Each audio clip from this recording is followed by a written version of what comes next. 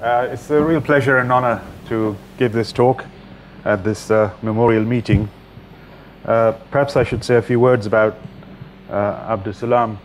I joined Imperial College as a PhD student in 1974, and of course Abdus was very well known already, and just a few weeks later there was this great discovery of the JSI, and that's when I first encountered Abdus and Paul Matthews, and I think Yogesh Patti also passed by at that point.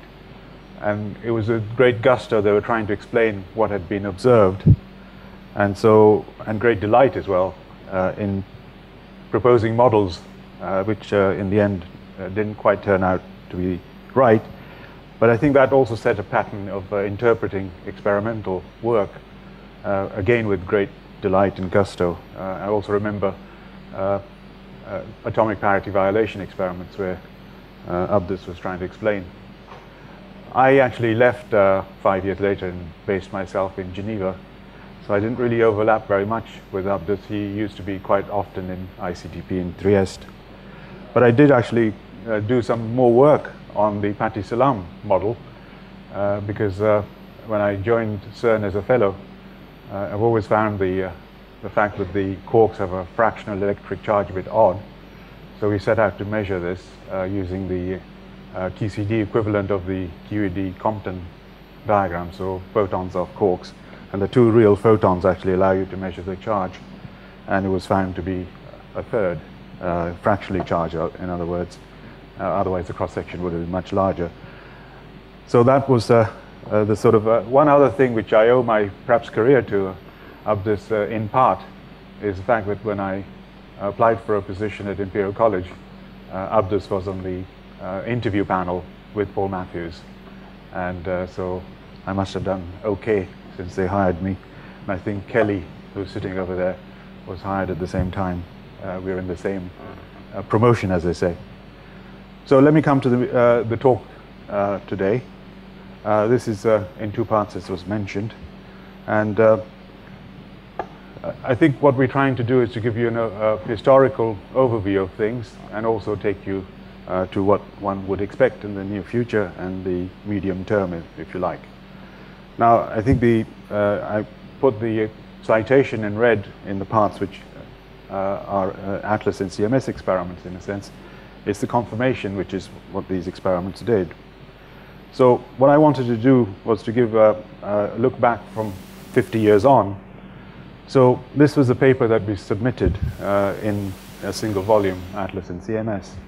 And if I look down the references, the first 10 or 15 references of this paper, they actually chart the journey to this discovery, if you wish. And the first set of papers are obviously the mechanism papers. There are 4 of them. And according to Tom Kibble, these papers on spontaneous symmetry breaking mechanism attracted very little attention at the time, and the boson attracted even less attention. So continuing down the list of references, there's another one by Tom Kibble, number 6, and this was actually further work on the detailed application of this mechanism to non-abelian theories, and the work helped in getting to electroweak unification, and according to Peter Higgs, it provided the bridge from the 64 papers to the famous 67 paper of Weinberg. And those are the papers that follow in this list. And so those are the 3 papers which actually set out electroweak unification, and which we all know. And electroweak theory was labeled by Abdus Salam, so that's a term that he gave.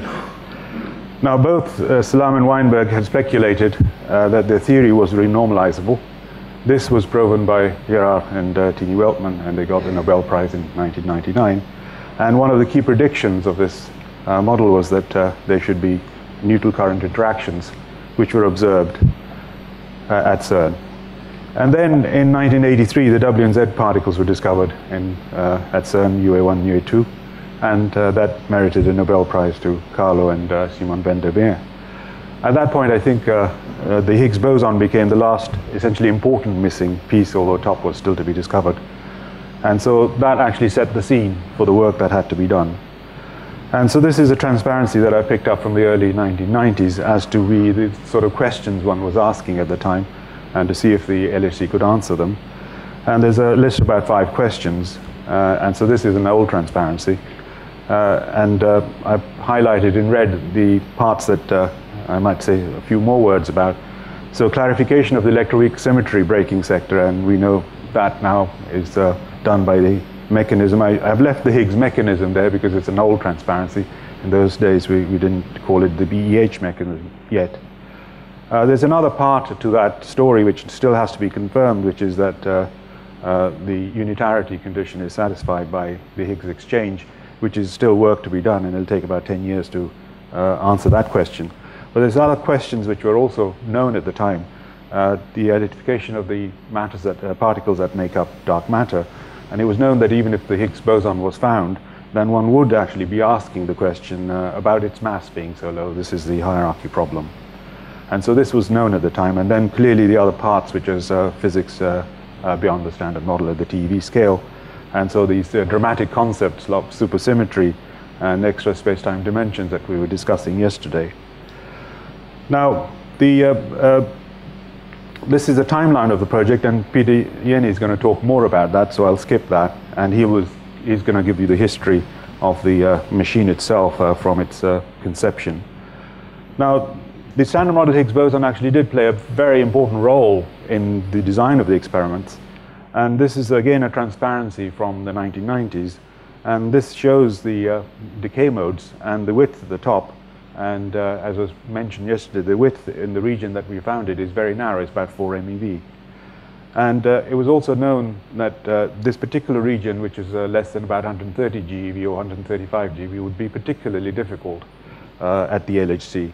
And that was what was being pointed out by many of the supersymmetry theories, which was suggesting that the mass would be less than 135 GeV. And so we did actually pay a particular attention to this. And at that time, below about 130, only the gamma-gamma mode was considered to be viable. And then the ZZ star came up. And so that meant particular attention to the tracking and to the electromagnetic calorimetry, as well as the muon system. And then higher up in mass, there were neutrino modes which come in, so missing ET was important. And also boosted Ws, which meant that the jets which coalesce would be important to recognize. Another aspect was the supersymmetry aspect that also meant that lots of Bs would be produced, so we had to have some B detectors as well. So that was something else that added into the thing. Now, in this particular plot, what you will notice is that there is no WW there, there's no BB bar, there's no tau tau.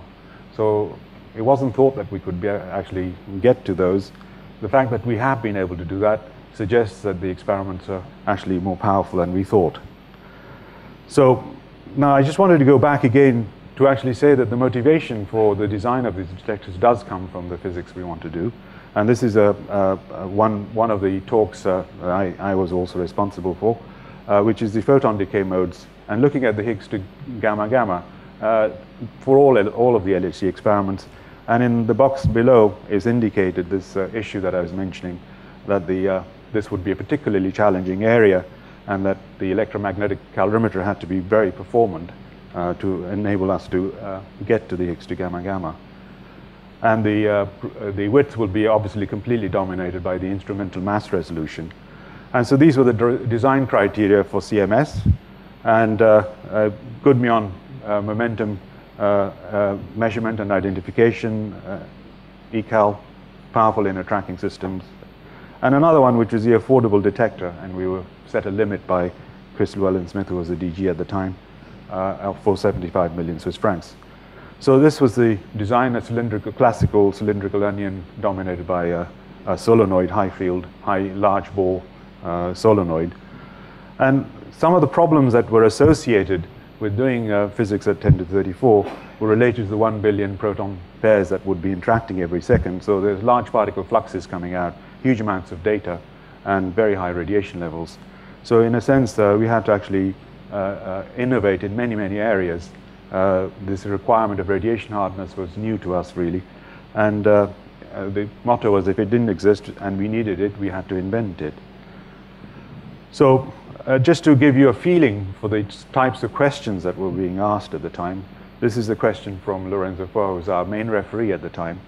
And the question was that what happens if the inner tracking doesn't work? Our tracking cavities were about 1.30 meters, so somebody was saying that tracking would not work. Of course, now we have pixel detectors at 4 centimeters. So this gives you an idea of the progress that we made from the initial discussions we were having. So this is the transverse cut of CMS, and again the classical structure. And one of the things that perhaps Abdus would have been quite proud of is that some of the structures that you see, the ones here and there, were produced in Pakistan. So this is a country that we went to and developed their capability. So they've been producing RPCs and perhaps now gem detectors from a standing start in experimental particle physics. So that's always an area that was satisfying, that you went to countries and saw them grow into doing particle physics. So this is the same view, but now giving some more details. There are about 800 students doing PhDs in this experiment at any one time. So these are also PhD factories apart from other types of particles. And these are the silicon detectors for the first layer, the crystals for the second layer, and brass plastic scintillator for hadron calorimeters in the muon system gas chambers. Now, to give you, so one of the things you note here is 3,000 scientists from 40 countries. And again, I think, again, something that Abdus, I'm sure, would have been very proud, happy to see, is also I picked up a quotation from him: "The creation of physics is the shared heritage of all mankind. East and West, North and South have equally participated in it." And this, I think, one can say about these LHC experiments. People come from all over the place, and that's how we've been able to achieve what we have achieved so far. Now, again, as I mentioned earlier, things were not easy. It wasn't clear that these experiments would work. And some of the, for example, lead tungsten crystals that we picked up in CMS, there are about 3 or 4 crystals that existed, and it's been read out, the light has been read out by silicon avalanche photodiodes, which existed in 3 to 4 research samples at the time. And we needed 75,000 crystals and 150,000 of these silicon avalanche photodiodes. So a lot of work was done actually to make sure that these detectors would be able to do the work that we wanted them to do. And this is just a cycle of growth, 3 days to grow a crystal, then you produce them into objects of 2 by 5, 400, 1700, and there's an empty space at the top, and that empty space was then filled with a huge amount of electronics, about 20 to 30 centimeters, and there are all sorts of cooling things, optical links, low and high voltage power, and these cannot be accessed, and we closed these things in 2008, and we are not intending to open it until about 2022. So this is essentially as if you're going to send these things to outer space. It's only been about 0.5% that have been failed so far, so it's very encouraging. And this is the central calorimeter ready. And then I show you some other aspects of these experiments, which are the engineering aspects. So this is the central part of CMS, which is ready to be lowered, and it weighs 2,000 tons, and you can see the solenoid there, which is the main piece, supporting piece of the 3 detectors that are going to go in there. And what you're going to see is the cover plate is going to retract.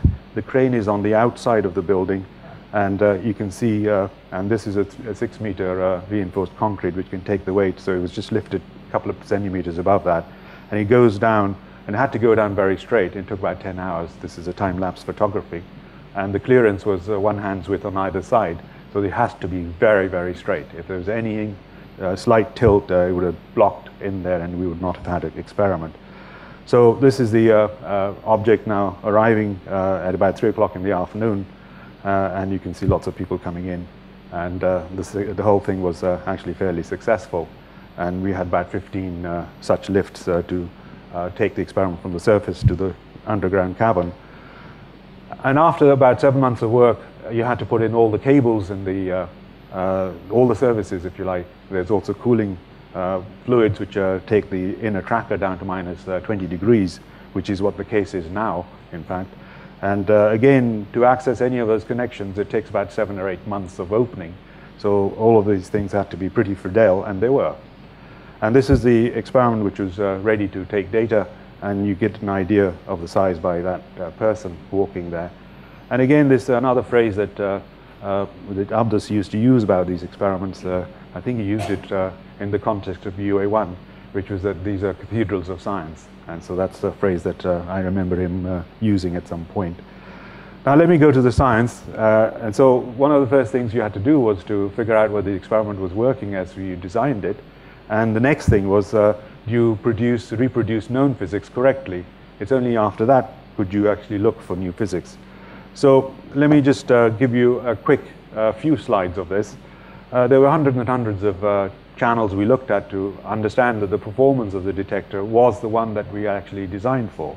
So this is just a Z particle going to mu pairs, and then you take all of the mu pairs coming in the first 3 or 4 months of the high energy data taking in 2010, and you plot them, and that's the distribution you get, and you can see about 50 years of particles discoveries in one plot a few months after the startup.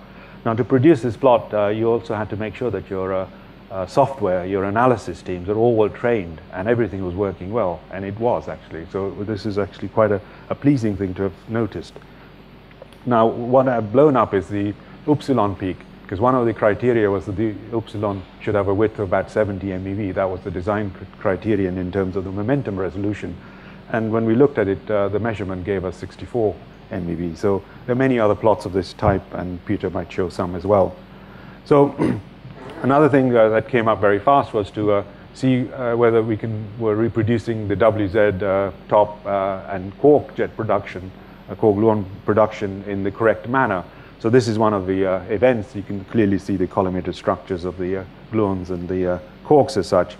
And you plot them. So this is about a couple of months after the first data taking at high energy started. And you can see about 6 or 7 orders of magnitude, which we reproduce essentially out of the box.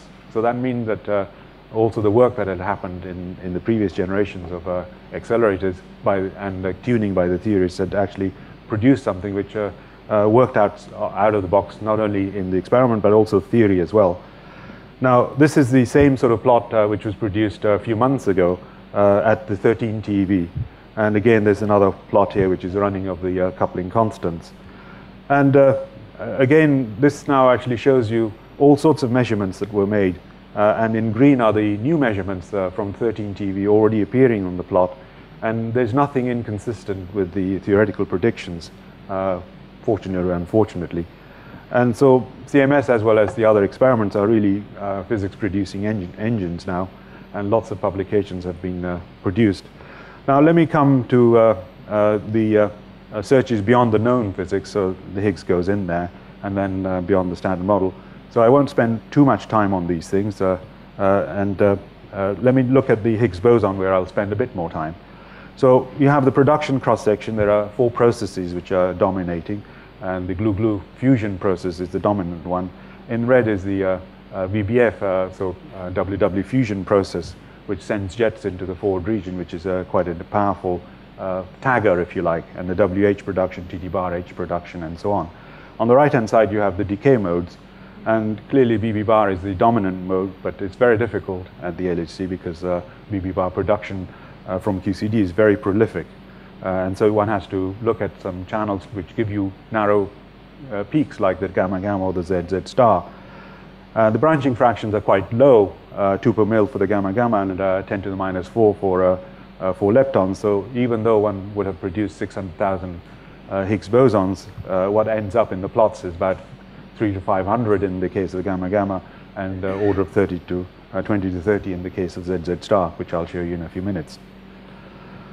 Now it is quite helpful to have about 125 GeV, because there are quite a few modes actually which are available to you, and you can actually check whether the standard model is working or not. So these are the event displays for candidates, if you like. In one case the signal to background is 3%, in the other case is 1.5%. Now this is the situation today of the gamma gamma channel and the 4 lepton channel, and individually they are above 5 sigma and the peaks are very clear. And one other thing I wanted to show you is that this is now as the data came in. So this is when we started, and so this was the sort of situation at the end of 2011. Now the red thing actually is guiding your eye, but it wasn't very clear that you have something there. So this was the situation at the end of 2011, where both experiments were seeing something in between 3 and 4 sigmas as such. And what was done was that both experiments independently decided to blind that area where that red peak is and not look at it. The blue is what the standard model predictions are. And then if you run the experiment a little bit longer, then you get, I should run it a little bit longer. So that was roughly the situation in July 2012 when the discovery announcement was made. Now you can actually see it. And at the end of the year, there's no mistaking as such. So this is how evidence builds up of things if they are there as such. Of course, one also had to look for the Higgs into fermions as well. And as I mentioned, the BB bar channel is rather difficult. And so the effect that we saw in CMS is only 2 sigma. But nevertheless, the tau tau actually looked to be seen at, there's evidence in a sense, it's 3.8 sigma. And you can see on the right-hand side, that's clearly the Higgs goes to the fermions as well. Now Peter is going to show some data where the 2 experiments have combined the data on the Higgs, and there you'll see clearly things which are seen at 5 sigma level. Now this one of the things I also wanted to point out is you can actually look at the signal strength, so combine all the data. Peter will say more about it, and the combined measurement gives you 1.09. So this is the ratio of what we measure and what standard model would have predicted, and ideal case it will be 1 with very small error. But the error is about an order of 11%. But one other thing to note is that the theoretical errors are not small. They're about 7 or 8%. So there is also work needed there as we move forward. And one way to actually overcome these things is to actually go to the ratios as such. So on the top part, you have the production mechanism ratios, and the bottom you have the branching fraction ratios. And some of the theoretical errors cancel in that. And some of the systematics, and that makes a better probe of what's going on. So this is data from the publication. We're preparing a publication. These are results that were produced in the summer, combining the 2 experiments. Now, one of the things we now have to look for is to look forward, and so the question really comes up is, should one really expect new physics? We had some discussion yesterday about this, and there's also, I think, was said that there is observational evidence which is related to neutrinos having mass and oscillating. There is this issue of the lightness of the Higgs boson. There's also evidence for dark matter, and as was mentioned, also the matter-antimatter asymmetry. So there is evidence that there is physics beyond the standard model. The problem we have is that previously, so far, we've always had a nearby physics scale which was set by something. Like the WL scattering in the case of neutrino electrons, or the Higgs at the level of 1 TeV. And as you go forward, this guidance is not really there. It's there, but the scale could be anything. And so we're left with looking at things which are the ones that we found, for example, Higgs, and looking at the precision work and seeing if there are deviation from that. And then also looking for new physics directly. Now this is the issue of the lightness of the Higgs boson, where the loop corrections are coming in. I mean, these loop corrections are the same feature as, for example, that was shown yesterday in terms of working out what the mass of the top quark was, or the mass of the Higgs boson. So unless there's something happening, we have to take some note of this. And that leads to this aspect of supersymmetry, which cancels these loops and makes the thing low in mass. But it has this spectrum, and can be very many different ways, many different spectra, because supersymmetry is rather an object which is difficult to get hands on. And so this is one spectrum which is still allowed, which shows, which actually pulls down the 3rd generation quarks down to the level of about 500 GeV. And that actually is the sort of favored mechanism if you wanted to have a naturalist argument for solving the previous problem I mentioned. Now, the searches at LHC, I won't go into the details of it because there are hundreds of them. They're split by the production process and also by the final state characteristics, and this is shown here in terms of the strong production, which is high cross-section, which is gluinos and quarks as such, and then the 3rd generation production, which I just alluded to, and the electroweak production, which is rather low in cross-section, difficult. And then you have the R parity conserving and violating and long-lived particles as such. And so you look for searches where you have several high PT jets, large missing ET, and charged leptons. And so one candidate event is on the right-hand side, clearly imbalanced, but that can come from a Z as well, obviously. Now, one has a notion of summarizing these things in these very complicated ways, but I think there's in this mess, you'll see a thing which I'm now going to point out, which says the branching fraction is equal to 100%. So clearly this is not really very natural to think about, but that's the only way we can actually present the data. So this has to be taken with great caution into interpreting such plots as such.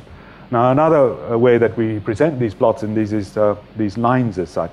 Now, each one of these lines is an analysis which has about 30 to 40 people working on it, and they have to work out all of the backgrounds, all of the signal from the Monte Carlos, and most of the backgrounds are worked out from the data themselves, and you have to work out the systematics, the statistical errors, and all sorts of things, and also then get it reviewed as such before the results are made public. So there's a long process in each of these lines, and ends up looking like a paper. And so on the left-hand side are the types of searches, and again we haven't found anything, so this remains as sort of limits, but limits have to be interpreted with the previous cautionary statement that I made. Now, the other things that, so that was supersymmetry, but clearly we're looking for all sorts of other things like heavy resonances, new gauge bosons, leptoquarks, excited fermions, black holes, dark matter, and many, many more things. And this is one where you look for the Z prime, and you can see that there are the data on the left-hand side from the 7 and 8 TeV, and on the right-hand side, the 13 TeV. So that is starting to get sensitive because the mass is high, and the higher energy actually does help a lot in this particular case. And so again, you can end up with charts like this, where we haven't found anything. You can see limits which go from half a TeV to a few TeV as such. And so this is the sort of work which will now extend. And one other point that I should make is that now you've seen these two plots, and there are hundreds of channels, and there are probably thousands of plots that we look at. And so it is not a surprise that you sometimes see 2, 3 sigma deviations as such. So I'm going to show you a few things. You have to bear that in mind, that these are things which happen and should happen, and through statistical fluctuations. And that's why I indicated to you when I was running the plot for the ZZ star that 2011 could have been anything. So let's have a look at the outlook. The outlook suggests that we've just started taking data at the LHC, and it's going to continue for about another 15, 20 years. And on the blue line is the accumulated luminosity that we expect. So we expect something like 300 inverse femtobarns by 2023. And this year we expect about 30 compared to the 4 that we've taken so far. And going up to about 3,000. So that's the scheme. And this actually gives you some idea of the increased reach as far as last year's run was concerned. So you have to get to high mass objects to see an improvement in the limits, the masses at the level of a couple of TeV. So I'm just going to show you a few plots, and there are about 30 channels that were presented by CMS and a similar number by Atlas in December. So these are searches that we make, and they're essentially wired in before we start taking data. They're all prepared, and then you produce the results, and sometimes you see a fluctuation, sometimes you don't. And some of the fluctuations of the previous runs have disappeared this year, last year rather. So I think all of this has to be taken with caution. So when I show you some things, again, we tend to be very prudent and not make any claims on things which are not really certified. In addition, we know that we're going to take 10 times more data this year, so there's no hurry to do anything. But nevertheless, all of these plots are made public because there are 30 analyses, 30 notes which are public.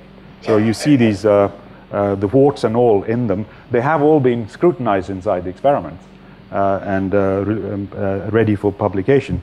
So this is for example, digets. Look for searches in digets to look for resonances and compositeness and all sorts of things. And I won't go into that. It just shows you the scales and the results which are indicating such resonances have to have very high masses if they exist. And then this comes the diphoton resonance, which has been causing some excitement. And this is a typical event display at 745 GeV. And this was also shown by Kaiser yesterday. And that's the sort of peak.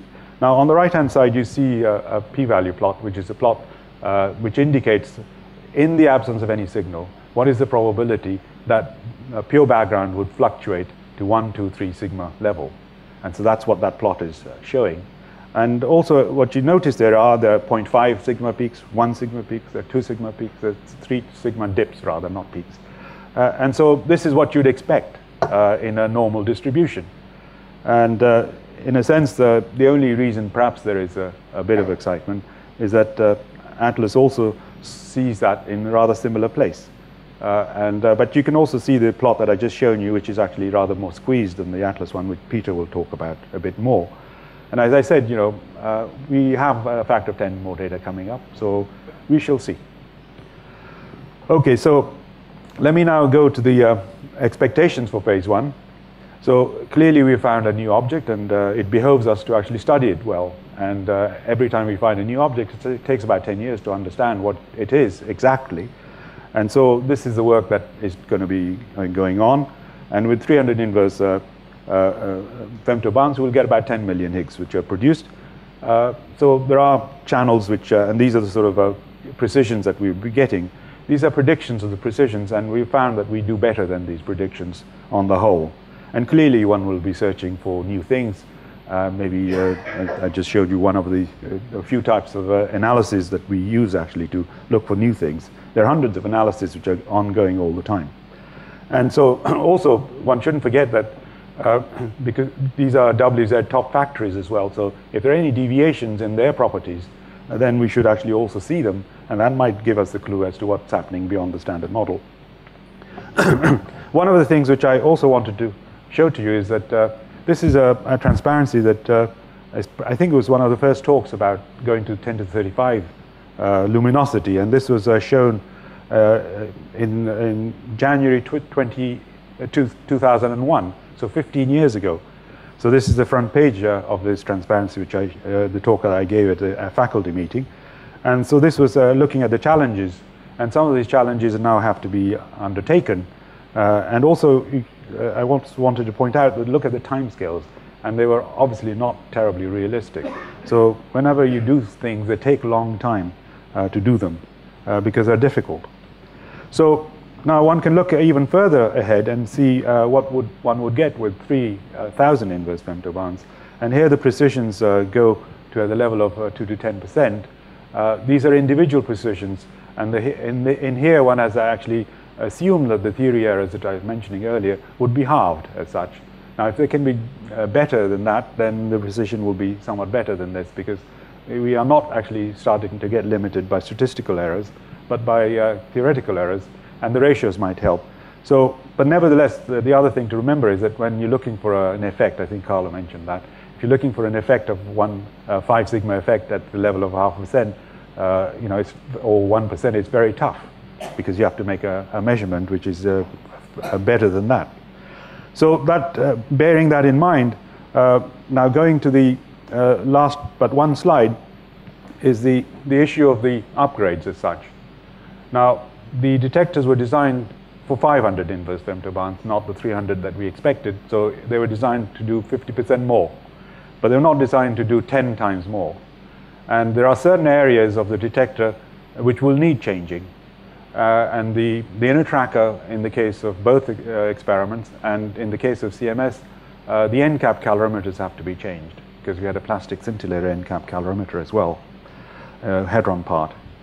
Now, the technologies we'll be using to replace them, I think, will be more performant than what we have today, in so much as so that the physics quality will improve. And one place where it's definitely will improve is in the trigger DAQ system, because at the moment we were only able to take, thank you, we're only able to take a small amount of data out to make the trigger decision, because the links and the networks at that time were not powerful enough. Now they are powerful enough.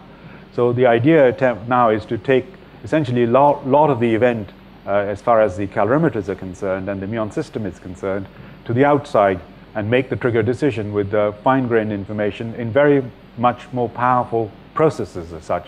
Not custom design anymore, but ASICs, so not ASICs, sorry, FPGAs, which you buy from industry as such. So you're actually bringing the processing farm into the level 1. And that is needed because as we increase the luminosity, the pileup goes up and the event quality degrades. Yet we want to study the Higgs boson. The Higgs boson itself has a mass which is quite low. It's about 125 GeV, so the particles that are coming from it have low PTs, comparatively speaking. So if you want to actually trigger on these, you must be able to trigger on the products. And that makes it's very difficult in high luminosity environment as such, 10 to the 35 or 510 to the 34. So one of the ways of dealing with this is actually to increase the bandwidth. So instead of 100 kilohertz, which we pass on to a processing farm, we'll pass on 750 kilohertz or a megahertz. So that's one way. The second is, as I mentioned earlier, to pull out a lot more detailed information. And the third one, which is novel, is to bring the central tracking into the trigger system as such. And so those are the sort of things, and in the case of the NCAP calorimeter, we're thinking in CMS of a very powerful calorimeter which gives you not only the X, Y, Z, the energy, but also the time information in a very, very fine grain, order of every half a radiation length and every centimeter square or half centimeter square. So this will make actually the recognition of things like the VBF jets very interesting and powerful, allowing us to trigger on these things without putting a condition in the central region so that we actually can see what's going on, and all you need is actually the WW fusion process, and whatever comes out of it, we should be able to trigger. So let me come to the last transparency, the summary. I think the construction of the standard model is a towering intellectual achievement of humankind, and Abdus Salam was, I think, in the first rank amongst its constructors, and that also means its theoreticians and also the experimentalists as such. So it's a huge amount of work in the last 50 years. Now, after 25 years of design, construction, and first exploitation, we're in the second half of this journey, that of the exploitation of the full scientific potential. And there are several new technologies which were developed, and others were pushed to their limits to do this. Massive discovery has been made, and there's no evidence yet for the beyond the standard model Higgs. And so I think the discovery is just the start of the exploration of this terascale. And I think ahead is quite an exciting program of physics, but also innovation in terms of the detectors that we'll need to upgrade for the next phase. And the question we're all asking is, will new physics show up in this run? And clearly, hopefully by the end of this year, we'll start getting some clues to this. And I think finally, as you all know, only the experiments can actually reveal and confirm nature's secrets. So let me stop here and thank you for your attention.